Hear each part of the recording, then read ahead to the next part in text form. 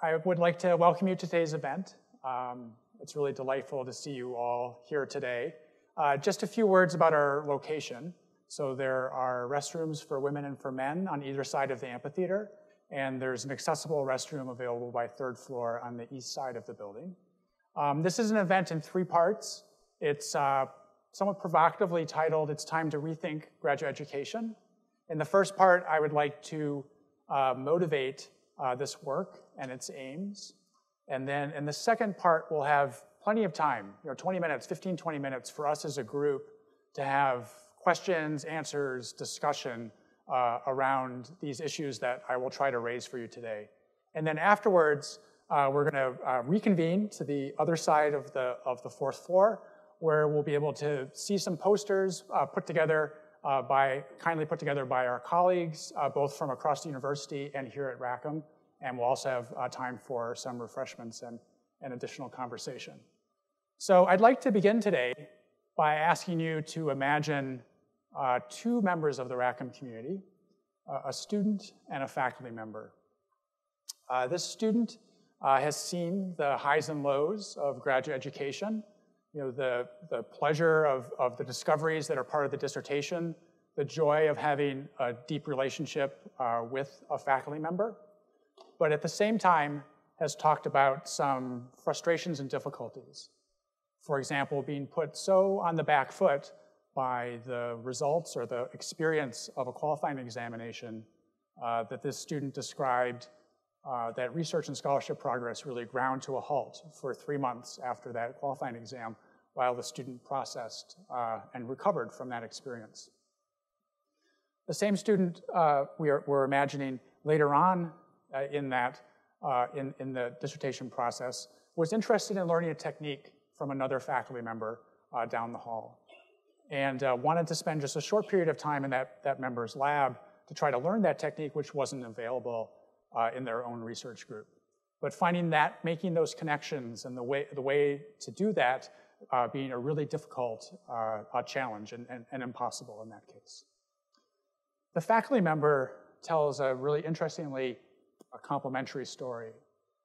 They talk as well about the highs and lows, about the experience of the discoveries that lead to peer-reviewed publication, about the pleasure of seeing students develop skills, make discoveries, gain the experience needed to go on to make discoveries on their career paths, but also talks about some frustrations and difficulties, such as, for example, feeling so very unprepared to help a student that was interested in a career outside the academy, since that faculty member had spent their whole career inside the university, and just feeling unprepared, or it was difficult to make those kinds of connections and be helpful to the student.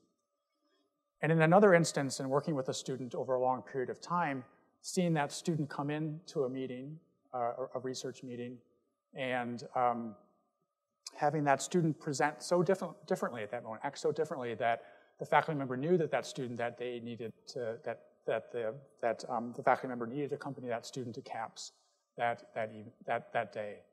But then when the student returned, being deeply unclear and uncertain about how to go about helping that student with those challenges and while making academic progress toward the degree. So I've asked you to imagine these 2 students, but these 2 students are actually me. And so this is the story as a student is me in 1991. Take a quick look, because this is the one and only time you'll see this picture. And that was my story as a graduate student. And also the story of the faculty member is my story as a faculty member here at the University of Michigan. And I mentioned those 2 stories for a few reasons. One of them is that it represents my own personal understanding of some of the work and the aims that I'd like to speak to you about today. But I also think it's interesting because I think I'm probably not the only one that could tell a story of that kind who's here today. I think with the proper translation from my discipline to your discipline, I think these stories represent something that is quite common across the academy.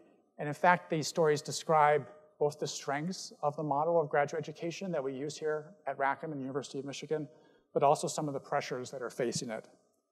If you think about it, our model of graduate education at its core relies on a deep intellectual connection between the faculty member and the student. It's often called the apprenticeship model of graduate education, and it's been tremendously successful. It's more than a century old. We have some images here that show that. And it arose as an adaptation of German research universities. Under President Angel, Michigan led the way as the doctorate became the leading signifier of academic excellence. The quality of graduate programs became a key indicator, characteristic determining institutional reputation. And Michigan and other universities produced just this unprecedented burst of creativity, research discoveries, and new understandings about people and society. This model of graduate education drew then and continues to draw both students and faculty from around the world to come here to join us. I think despite the many contributions of this model that it's inspired both in the past and even today, we know that today there are current pressures that are building up in it, that have been building up in it over time.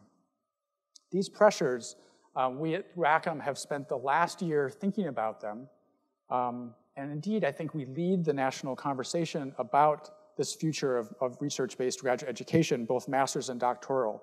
We've developed this understanding through conversations with you as faculty and students and staff. It's been informed by our own data and surveys we conduct to understand the experiences in graduate school. It has been informed as well by the national conversation, by National Academies reports, by foundation reports, also by discussion with our peers in the Big Ten and the AAU. So I'd like to highlight just a few of the most pressing dynamics that I think should inform our vision of the future. I think perhaps the most important pressure is that there's a mismatch between the idea of this apprenticeship model and what our students are actually doing with their degrees. Our data show that more than half of Michigan doctoral recipients pursue careers that are not on the tenure track. This, to me, represents a tremendous source of success. The skills and understanding that our students are developing can contribute in a variety of sectors, in the private sector, in nonprofits, in government service, and indeed in academia. So this is really a strength, but at the same time, these career pathway stats have complex explanations. It's true that the number of PhDs produced each year outpaces the number of available academic positions in some fields. And furthermore, I think it's fair to say that attaining an academic position has become extremely competitive in nearly all fields. I think there's another dimension, however, to consider as well, which is that many of our students already arrive here intending to seek careers outside the academy. Of course, they come here to perform excellent research and scholarship with faculty, but their desired career paths are not in academia. And even in cases where they are seeking roles in a university setting, students might well be drawn to roles that are different than the ones that we ourselves as faculty hold. These might be positions of primarily undergraduate institutions or other professional roles at the university. So I think in this way, the literal idea of an apprenticeship model as one in which the apprentice assumes the role of the teacher and mentor is under increasing pressure here at the University of Michigan. I think there are other pressures, a number of which are outlined here in headlines. Master's training has struggled to keep up with the changing needs of society and to develop new programs in emerging fields, as well as accommodate the growing number of students who want to seek research-based master's degrees. We can really ask the question, do we have the educational methods and systems that can keep up with the pace of change of master's education? There is increased public skepticism about the benefits of evidence-based research. There are growing concerns about the affordability of graduate education. There are reports about challenges around the mental health of graduate students that have been appearing with increasing frequency in the national and trade press. And in fact, some of our own data here at the University of Michigan find instances of depression and anxiety presenting at a very high rate among graduate students. And finally, there are rare but unacceptable instances of misuse or abuse of the faculty-student relationship that is really central and core to this model. So those are pressures, but I believe that we have an opportunity here at the University of Michigan. Given our scope as a world-class research institution, as well as our position of leadership in graduate education on the national level, I think that we can respond to these pressures by seeking to transform the model of graduate education. So why do I think we have this opportunity? I think first and foremost, most importantly, society has never had a greater need for the advanced training represented by research-based graduate education, for the evidence-based science, for expertise that cuts across multiple areas, for thinking from the social sciences and the humanities that can address deep societal problems, and for the understanding that helps us communicate across difference. How will we address the complex societal problems now in 2020, in 2030, and 2050 without the deep advanced training that we provide our students that we mentor and train?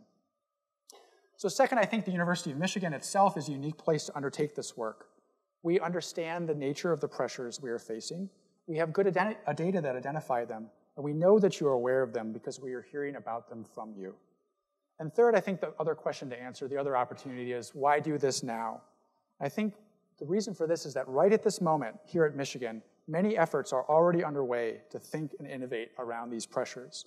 I think you would be surprised by how widespread these efforts are across campus. In fact, one of our purposes of today's event is to identify for you the extent to which these efforts are already nascent on campus. In fact, I think when you look at them as a whole, you can realize that there's a kind of movement that is already underway. What we want to do here today and going forward in Rackham is coordinate that movement and give it shape. We need something to connect and support these efforts so that they can be amplified in a way that can benefit all students in Rackham and all programs in Rackham. We see our role at Rackham as supporting this movement. It's consistent with our mission, which is to support the graduate student experience and the discoveries of our students. It's consistent with our values of intellectual exchange, innovation, and evidence-based practices. So to respond to those pressures and seize this opportunity, I think it's time to leverage our collective strength. In fact, indeed, it's time to rethink graduate education. So in rethinking graduate education in this way, we have three beliefs. The first is that graduate education should be student-centered. So what I mean by this is that students' own scholarly and research interests, their needs for academic and professional development, and their career aspirations are increasingly incorporated into curriculum and training. Of course, the idea of student-centered graduate education is already implicit in the old apprenticeship model. But at the same time, I think student-centered means something more. The key point is that students have the space for their own aspirations to be incorporated into their curriculum and their educational goals as they work with faculty. I think placing students at the center in this way recognizes the changing circumstances and challenges that our students face in pursuing their scholarly interests and their career pathways. Second, I think this innovation to support the graduate academic enterprise should be faculty-led. Emphasizing the importance of faculty leadership recognizes the disciplinary diversity of our campus, the fact that curriculum is best tailored to the specific needs of students by the faculty members who create, work, innovate, and collaborate with students in those fields. And finally, third, I think this work should be Rackham supported. This support is so that faculty can have the assistance and partnership to develop ideas and move them forward. This is indeed Rackham's mission, and one that we pursue collaboratively around the university. We know that for faculty members who are stretched in so many ways in their roles at the current moment, finding the time for these efforts is difficult, even though that this is work that we know that you want to do. That's why Rackham will commit resources to help. The resources are our staff expertise, our research-based data and understanding, our cross-campus connectivity, and our funding. We're optimistic by reimagining the graduate academic experience as student-centered, faculty-led, and Rackham-supported, Michigan can generate real change that will help us recruit the best students, increase their accomplishments within graduate programs, and launch them into sectors of society so as to generate new discoveries and understanding. So what I would like to do in the next moment is just briefly highlight a few programs across Michigan and here at Rackham that are responding to these changing conditions of graduate education that I've identified. I want to invite you to hear from your colleagues and to see their posters about these initiatives during our reception that will follow the discussion that we have. So the first example I would like to offer is to consider a faculty-led collaboration that is bringing together teams of students from environmental engineering and the Taubman College of Architecture and Urban Planning to collaborate on the technical and societal challenges of planning, building, and managing wastewater and stormwater systems in urban environments. Through this experience, students realize how their own discipline uses specific terminology, how it identifies problems, and proposes solutions. These experiences, they learn how these experiences are different from other disciplines, and they learn how to navigate those differences. At the same time, they also learn the importance of managing both their own expectations and that of collaborators as they engage in this kind of experiential work. I think this educational opportunity leverages one of the tremendous benefits of the University of Michigan. It kind of integrates our strength in physical, biological sciences and engineering with our strengths in social sciences and humanities. I think faculty love to have these interactions, and graduate students are asking for them. This is exactly the kind of innovation that can meet what students are asking for as part of their education. As another example, in the Ford School, teams of public policy master's students are participating in what's called the Strategic Public Policy Consulting course. In the course, they apply classroom knowledge to work on projects with partners in real-world settings, as well as gain new skills and experiences that employers value. So this kind of work has included collaborations with the City of Ann Arbor, the Washtenaw Intermediate School District, and the Downtown Detroit Partnership. And the Ford School has recently opened up this course to graduate students and other professional programs. And here as well, I see a tremendous opportunity, which is to connect research-based degree students, doctoral students, research-based master's students with professional schools. Both of these communities have something to learn from each other. And I would see that this is, the Ford's program is an example of that. And you'll see another poster by the law school as well. That is another example. As a third example, I would like to talk about the Department of Comparative Literature, which has launched 3 related initiatives to help students integrate professional interests and activities into their academic program of study. They've introduced a graduate certificate in critical translation studies to explore translation, in part, as a vital skill for professional development. They took over editorial leadership of an international journal dedicated to literary translation that is edited by graduate students and supervised by faculty. And they're also piloting a departmental program that offers a stipend for working in a part-time internship in 1 semester. Again, here as well, I think this initiative represents a way in which additional experiential experiences are integrated with deep disciplinary training in a way that will allow all students, no matter what sector is of interest to them, to pursue their career aspirations. As a final example, I would like to talk about the Neuroscience Graduate Program, which in collaboration with CRLT players, and this is 2 players that you're seeing acting here, they recently implemented a new workshop that implements a requirement that faculty and doctoral students undergo directed training to address issues related to gender harassment. They learn how to recognize gender harassment, how to change behaviors related to it, and how to intervene in instances in which it occurs.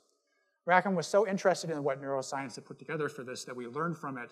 And in fact, we have our own pilot that is running this year in which 4 programs across the different divisions of Rackham are engaging in a similar activity in which graduate students, in collaboration with faculty, learn about gender harassment and how they themselves can contribute to climate within their programs. So I'd like to thank our campus colleagues who have worked on these initiatives and on the posters presenting them that they'll be presenting across the hall.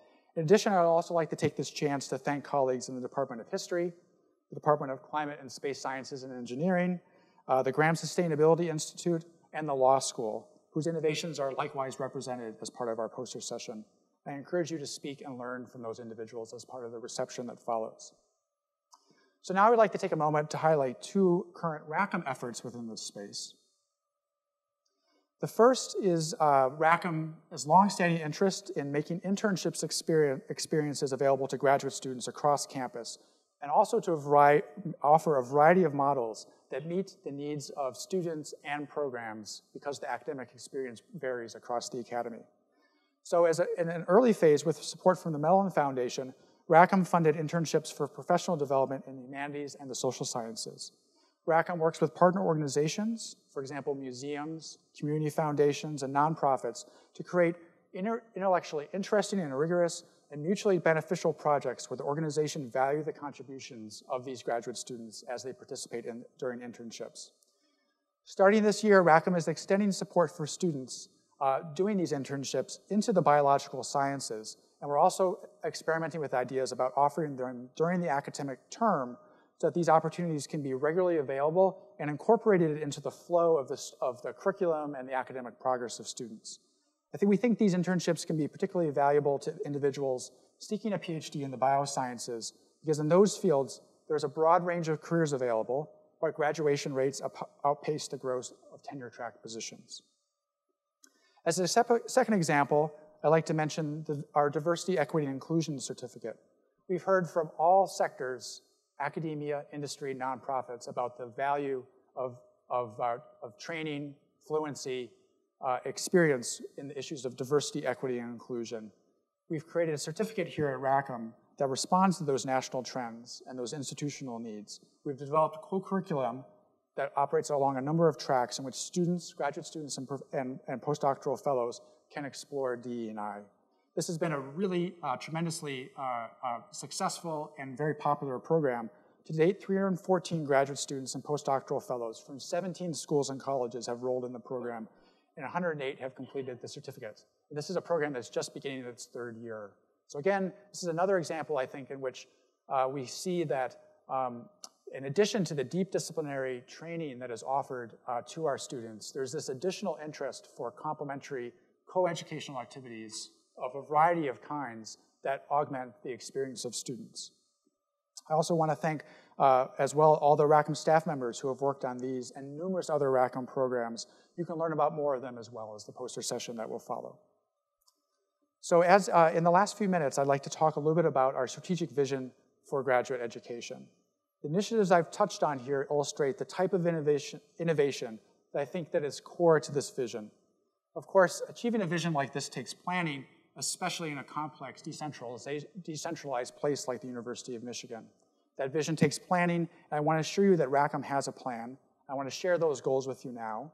These goals were developed in collaboration in the last year with more than 100 faculty, graduate chairs and directors of graduate programs, with the Rackham staff, with Rackham student government, and with alumni as well. So I really want to thank all the individuals that have contributed to this plan that already at this point is a collaborative and collective effort. Its first goal is very much what we've talked about here today, a reimagined academic experience. In this goal, faculty are supported in their work to innovate and experiment around curriculum and the academic content of the degree. The goal addresses both master's and doctoral education. It embraces interdisciplinarity and research-based innovation in graduate education. Our second goal is strengthen diversity. In this goal, Rackham students from different backgrounds, with different life experiences, and different distances traveled to arrive here at the University of Michigan, all experience a sense of belonging and inclusion in their programs. Rackham's programs are increasingly diverse because of our community's intense commitment to DE&I. This goal addresses what's needed for Rackham's diverse population of students to thrive within their programs. Our third goal is enhanced partnerships and community, in which all members of the Rackham community, students, faculty, staff, and alumni are welcomed into this work. And our fourth goal is strengthen organizational culture and climate, which Rackham itself examines ways to improve its capacity to support the work of rethinking graduate education. So some of the efforts that have grown out of our planning in the last year are launching now. I'd like to take a moment just to describe those to you. The first are a set of M-Cube Diamond projects. We held a symposium in May about research-based innovation in graduate education. As a result of that, we stood up a call for M-Cubed Diamond projects, which are fully supported by Rackham to engage in research-based innovation in graduate education. We've just funded the first 4 proposals within that call. This will be, the aim of this work will be to augment curriculum and academic experience from research-based ideas for both master's and doctoral students. A second project that's launching now is our Graduate Student Mental Health Task Force. This is a project that is the team is comprised of graduate faculty, graduate students, and mental health professionals. It's led by Dr. Megan Duffy from Ecology and Evolutionary Biology, and its goal is for this team to develop actionable ideas that can be used to support graduate students in their mental health and their academic progress as they undergo their degrees. Our third initiative that is launching now is a review of the Rackham Merit Fellowship Program. Many of you will be aware of the RMF program. It is our premier recruiting fellowship. It has materially affected the diversity of the Rackham student population. It's been a program that has been successful for 20 years. We think it's an opportune time now to review this program and align its goals with our current efforts and interests and needs in DE&I so that it's stood up now for success for the next 20 years. So as a final piece, I just want to take a moment to ask something of you. So just by being here today, you've demonstrated your interest in, and your curiosity about reimagining graduate education and your possibly and hopefully your appreciation of its importance. We want to give the whole Rackham community, students, staff, alumni, and faculty, a number of different opportunities to engage on this as we move forward. For this work to succeed, we really need your ideas. We need your commitment. We need you to be talking with your colleagues about what is possible, what might be done. We need you, and we need people to be champions within programs to help make this a reality. For the faculty in the audience, I would like to speak to you directly for just a moment. I'll be hosting monthly coffee hours during which we can talk about ideas that are related to this vision. I would also like to ask faculty to gear up with their ideas to support some calls for initiatives that we'll be launching a little bit later in the year associated with an event that I'll talk about in just a moment. And as a last piece, our Rackham Associate Deans and myself, we're available to join you at a faculty meeting if you'd like to talk about some of these broader issues with your colleagues. So as a final ask, if you like, or request, I want to invite you to participate in a national symposium we'll be hosting on rethinking graduate education on February 7th. We'll be bringing together national leaders to help us have both a cross-disciplinary and an interdisciplinary conversation to catalyze new ideas. And Rackham is ready and prepared to invest in those ideas that are generated as a result of those symposium. So today, I hope that I've given you an overview of some of the ways that we can rethink graduate education for the 21st century. My hope in presenting these ideas and initiatives to you is to draw your attention to the exciting ways that graduate training is already changing on our campus, and to offer examples that you might learn from as you think about what might make sense within your disciplines and fields going forward. I just want to conclude by stressing that this vision, I think, requires all of us to come together as a group. It requires graduate faculty, graduate students, graduate staff, and alumni all to come together to really kind of embrace and work together on this vision around student-centered graduate education. University of Michigan really is the unique place, just a well-positioned place to engage this work. And Rackham is poised and ready to help you as you embrace this work going forward. So with that, I want to thank you, and then we'll have time for questions and discussion. Thank you very much.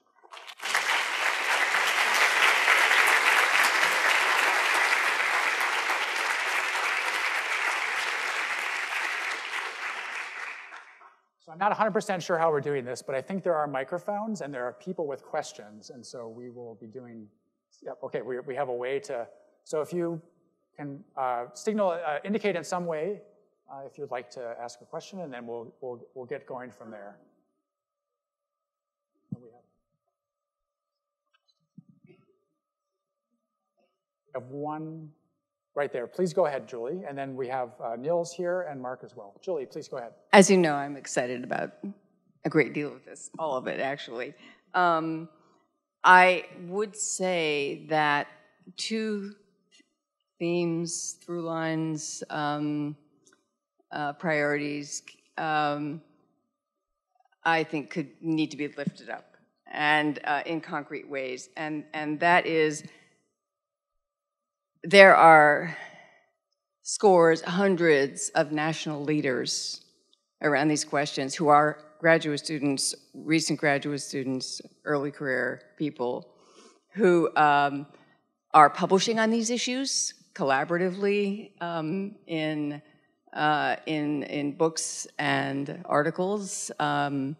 They are writing about, for example, having thinking about the hybridity of their professional aspirations and trying to figure out how what a position is like, and they're telling us what that feels like, and they're program builders where they are. And I think that you know, nothing about us without us you know, might very well apply under that category of national leaders. And in Canada as well, there are some very important people who are in conversation across the border. So, and one could ripples beyond that. But so I think that's important. I also think opening up explicitly the question of faculty learning, yes, from and with graduate students, but you know, just faculty learning about experiments elsewhere, what we're doing, so coffee hours are great, but really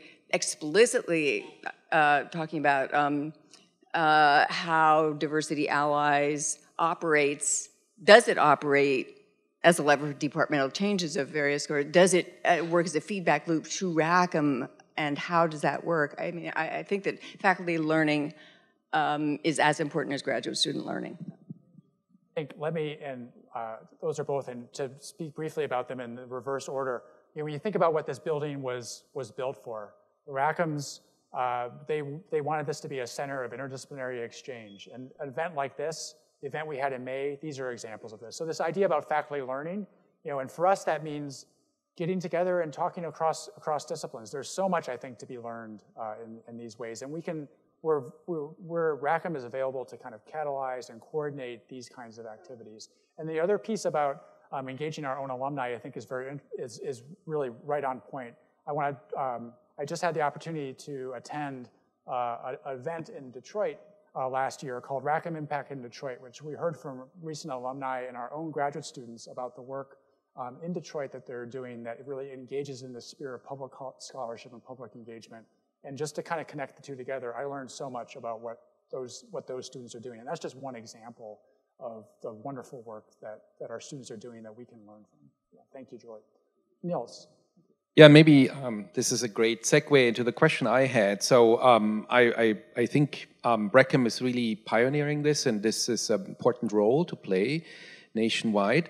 But coming from a different educational system myself, I also see this challenge of there not being the same societal pact between higher education and society at large in terms of understanding what role society really plays, higher education really plays in bringing us the drugs and technologies of the future. And that's something that is not easy to convey to the public. Rackham's role, of course, is mostly inward-looking, and the program is mostly inward-looking, which makes a lot of sense because that's the role that Rackham has. But I'm just wondering whether there are other ways in kind of engaging the broader public beyond Michigan in some way. I mean, you do that maybe with this conference already and things like this, but are there other ways in which Rackham can kind of go to Washington and do something, right? Or to Lansing and engage broader swath. It's a great. So this is a wonderful question for everybody in higher education to be thinking of at the current moment. And it's really one of the pressures, I think, that I identified. One thing I would say is that I've thought that, so it's an important thing to think about. And one of the ways that I've thought about this is that our best advocates are our students. And one of the ways that I've seen this happen is through SAGE, which is it's an organization of students that really take this on to go. So the G is for graduate. So they themselves go to Lansing, they go to Washington, and they talk about the work that they're doing.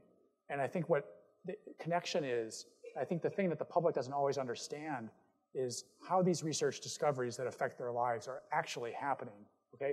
They are happening through the work that we do as graduate educators.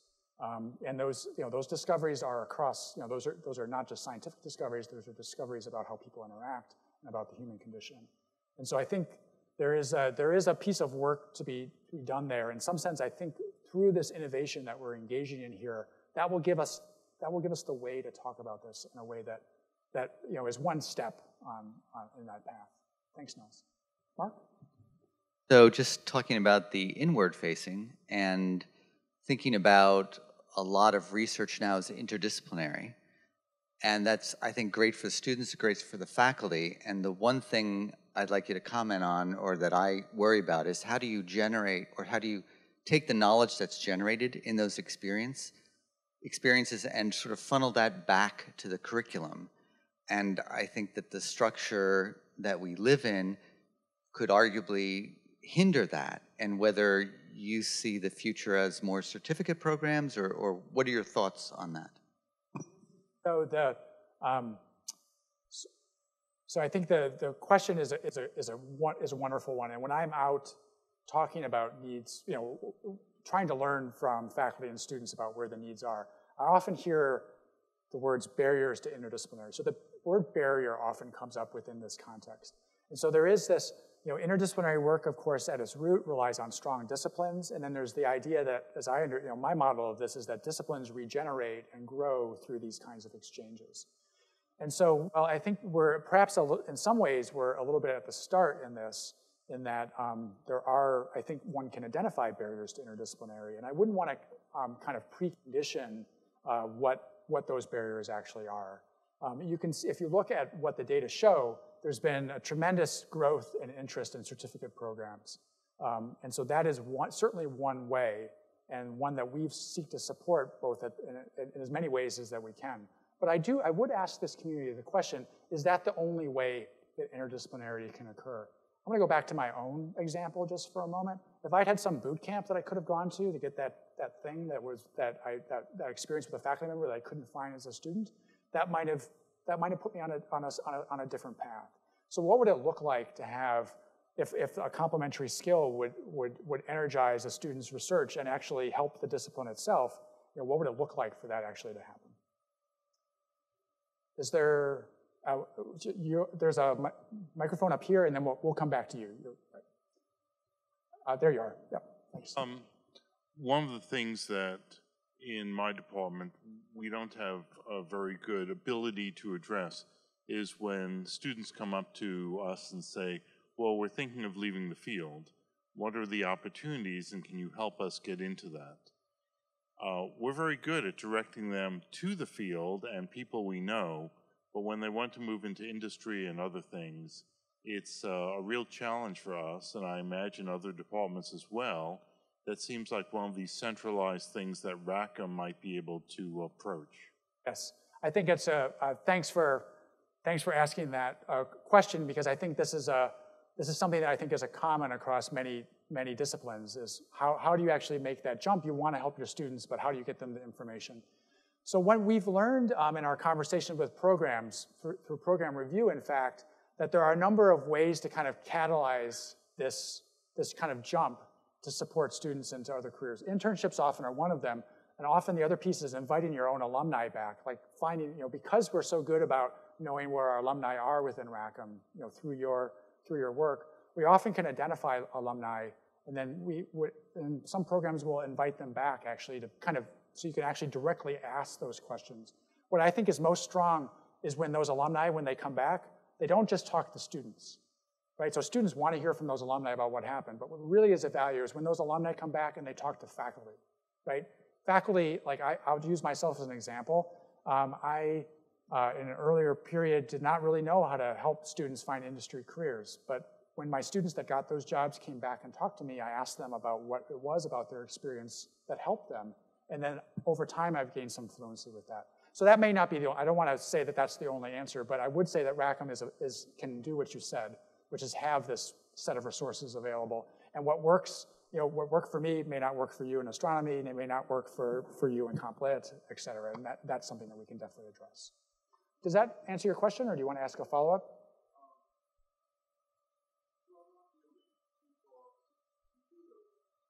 Mm-hmm.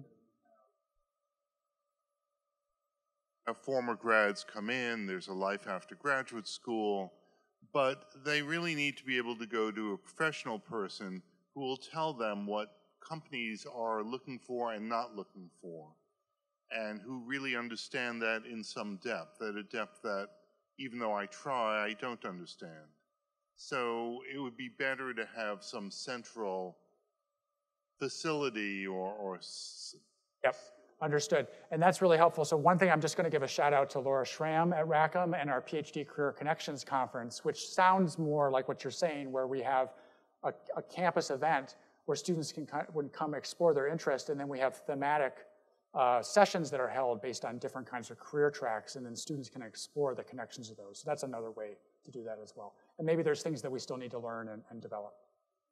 Yes, thank you. A PhD student in health behavior, health education. So I appreciate the need to reimagine the academy. I am sitting with attention to something that you said a little bit earlier, where you said graduate education should be student-centered, and at the same time that the changes need to be faculty-led. And I can't help but sit and wonder why we would exclude students from leading efforts to change our own education and put this on faculty, which I respect their expertise, and also recognizing that they've also been trained at a time that might be 40, 50 years before we're here today. And so, no offense, I mean, but it's also the truth. So we have to like sit with the fact that like some of the things we're learning are old, like to be completely frank. And so how do we, as an academy, and those who are training up the next researchers and leaders in our fields, get to insert our needs into what curricula and teaching looks like? I appreciate the comment, and I think you are getting at, like, I would like to try to hold our view, the collective view that we've come to here, is that we're trying to hold these two ideas together at once. That students are contributing to this effort, that the ways that you describe are engaged, and at the same time, the faculty who are collaborating with the students on the research and scholarship are also engaged in this process in a way that has a leadership role, given the way in which they create, they have the role of creating curriculum on campus. So I really do appreciate your point, and I think you're getting at the fundamental idea of student-centered, and this idea, and I would say, you know, the way you've spoken about this, these are conversations we've had at great length within Rackham. How do these two ideas fit together? And I do believe that they fit together.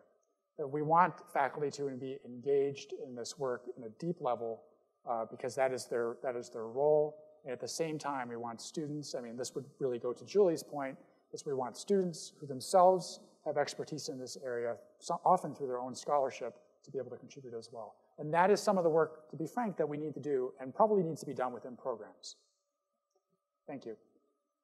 Let's see, is there, I think we have got mics going, Ron. You can get. And then we have. Yes. Yes. Hi.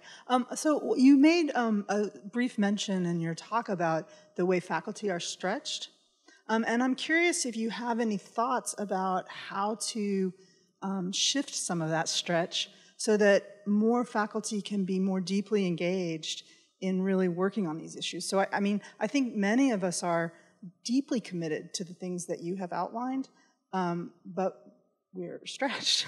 And you know, I mean, there are similar pressures coming from the undergraduate curriculum, from faculty governance. And I'm just curious, I haven't seen very many models that explore the ways in which we could shift what faculty workloads look like to accommodate some of this. And I'm just curious if you have thought about that and what that might look like from your perspective. So I won't be able to give you an answer. So I would say I've thought about it. I would say that maybe I would just replace the word thought with worried about it. And if I were to look forward 3 years from now, 3-4 years from now, and wonder like what was the central tension that we were trying to work with here, I would put that as 2 or 3 things on the list. And I think you said it very well. It's faculty want to do this work, and how can we create a space to do that? And that's really at its root why when you had that tagline there, that's why Rackham supported it is there. So, you know, we have a goal looking around how can we actually do this.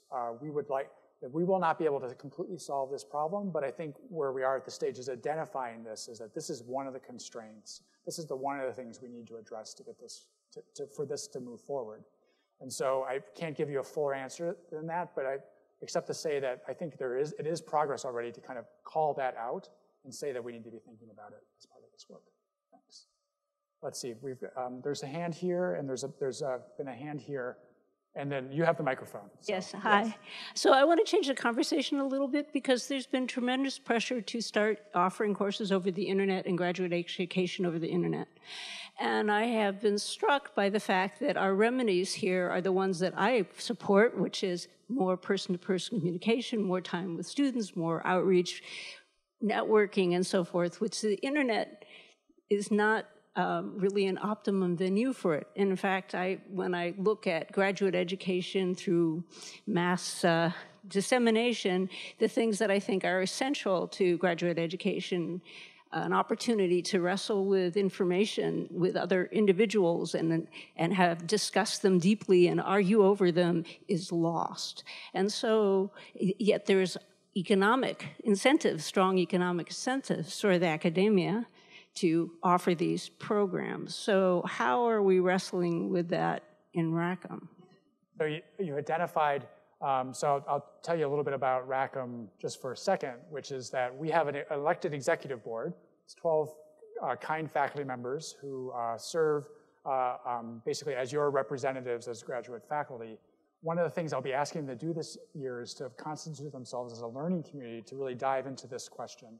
So we can see, and it's not just nationally, I'm not sure if you're aware, but for those of you in some of the professional schools, there are online programs that are being stood up here at the moment at the University of Michigan. I think the question for us as research people that kind of specialize or are thinking about research-based education is, what are there things that we can take from those models? The experience, whenever we talk about experience, we talk about a close relationship with faculty and students, but are there pieces, I imagine it would always be some kind of hybrid approach, but are there pieces where there would be value? I do go back sometimes to this times where there's a particular skill that a student might want to value that might be useful to gain outside of a course context, and perhaps there's an opportunity there. But I do think that this tension is one reason why we see not too much movement in this space into this area, but at the same time, if there is an opportunity there, I would like us to be able to identify it. And it's one reason why, like in the goals of this plan, we have this idea to talk about modes of delivery, and then at the same time acknowledging this deep kind of experiential component is deeply intrinsic to what we do. It's a great point. Okay, in the back, I don't know if you guys can get your hands on a microphone here. There's some people here that are interested in a microphone. Oh, you have one. Good. Okay. Please go ahead. Thank you. So I wanted to bring the conversation back to the interdisciplinary aspect. And so one thing you talked about here is interdisciplinary exchange between different departments, right? You talked about going to another lab to learn another technique or discussing amongst other departments. But when we talk about interdisciplinary exchange, we still kind of remain in this sort of traditional, narrow-scoped, like, I'm in my discipline, and maybe I learn a little bit from another discipline, but I'm still anchored in this one discipline. And so, considering that, I wonder, do you have any plans going forward considering the idea of more interdisciplinary learning, a kind of program or anything like that, where students learn between different disciplines? They're not anchored in one traditional, like, literature or Asian studies or whatever. They're kind of not really anchored specifically in any one spot and learning from a multitude of disciplines to create a sort of comprehensive kind of degree certificate. And I was just wondering what you think about this kind of thing, the limitations of exchange versus learning.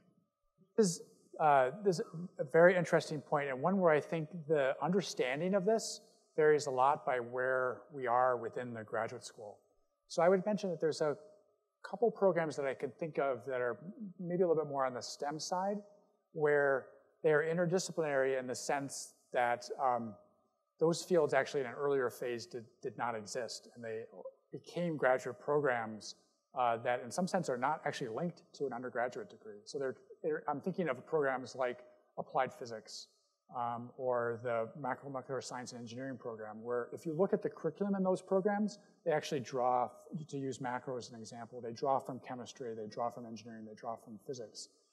And so these programs were stood up, and they can be stood up, and there have been programs that have been stood up even within the last 5 years that are really designed to kind of capitalize on kind of some intersection of a set of fields that are kind of proximate to each other, and then create something new, truly new, that goes forward. And so I mentioned that just to say that can and does happen.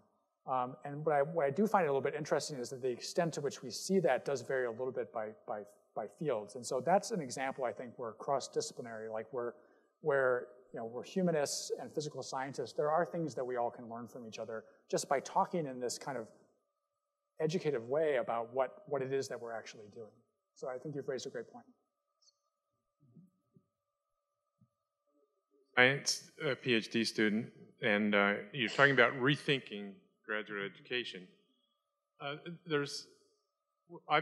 worked in industry for a number of years before I came back to graduate school, and I see that there's a lot of things I learned in industry that are kind of, nobody in the academic environment even knows that those things are out there. And I've heard several comments already, including your own story about faculty having a hard time understanding what's going on in industry. Well, I know there are engineering programs where part of getting a bachelor's degree or maybe even a graduate degree of some sort is to spend time in industry. Why couldn't something like that apply to faculty as well? Suppose, and this is a wild idea, but suppose something that was either encouraged or maybe even required to obtain tenure or maybe even to maintain tenure was to spend a certain amount, maybe 1 or 2 years out of every decade, in some other environment, in industry or some environment outside of academia where there could be some, both the faculty member could contribute to that, whatever that environment is, and then bring back into the academy new experience that they wouldn't have gotten any other way. I did think that rethinking graduate education was going to be kind of tough, but I think you kind of touched on everything in there. That was I'm not sure I can actually really, I'm not sure I'm going to be able to pick that one up. But your broad point is appreciated about, there's when we think about internships, right, there's this interest in students kind of connecting into different fields. And what would it look like for faculty to have the ability to do that as well? So I would kind of scale back, and I think, and again, I think that varies across discipline, how prevalent those interactions are and how you go about seeing, you go about actually receiving them. I'm not going to go with the tenure and the things like that. That's for somebody else. But I thank you for your question. I think I just want to do a time check. Yes. So I'm going to take a last question. I'm happy to, and it's going to be up there with the gentleman with the microphone. And then I'll be at the poster session as well. And please, we'll be able to continue this because I do want to we have colleagues that are going to be having posters. And so we'll take that question and then I'll close out. Please go ahead. Thank you.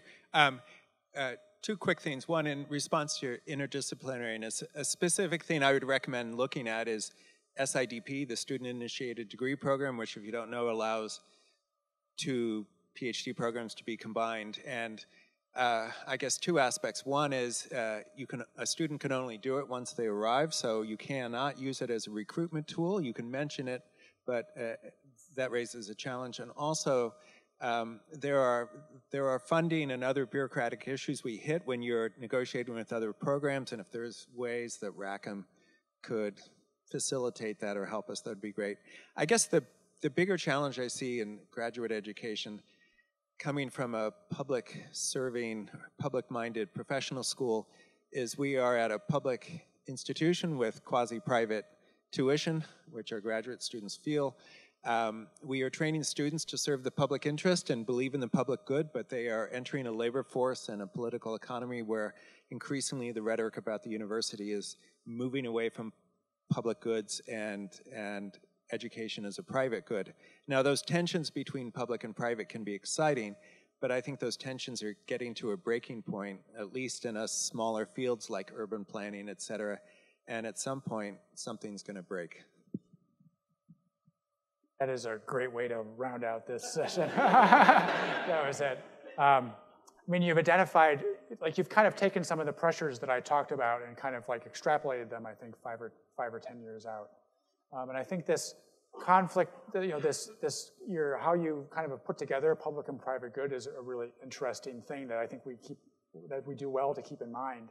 And I think I would then come back to, when you look at the University of Michigan's mission, when you look at Rackham's mission, we've got public good right there. And I think, it's why we all have made choices as to where we are, but I'm at the University of Michigan because of that piece with the public good, and how to reconcile that with the broader public interest is something that we have to do.